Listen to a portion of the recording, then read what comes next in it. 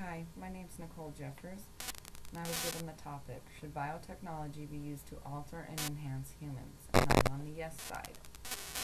What is biotechnology? Biotechnology is any technological application that uses biological systems, living organisms, or derives thereof, whether genetically modified or not, to make or modify products or processes for general use.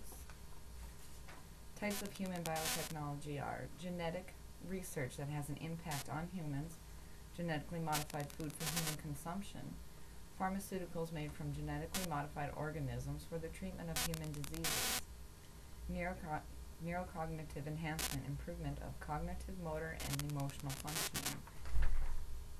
Neuroimaging is part of the neurocognitive, and it has a structural and functional neurocognitive imaging techniques may be used to identify individuals who are pre-symptomatic of neurological diseases such as dementia, Alzheimer's, and we could cure that before the onset has to be seen. Examples of biotechnology being used today are antidepressants, pain management drugs, fertility treatments, drugs that treat sickness or manage diseases, cosmetic surgery, dentistry, and laser eye surgery.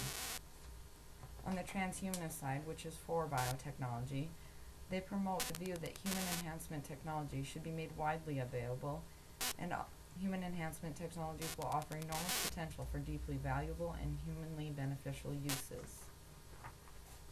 So with biotechnology, I do believe that we should have it to alter and enhance us humans. Thank you.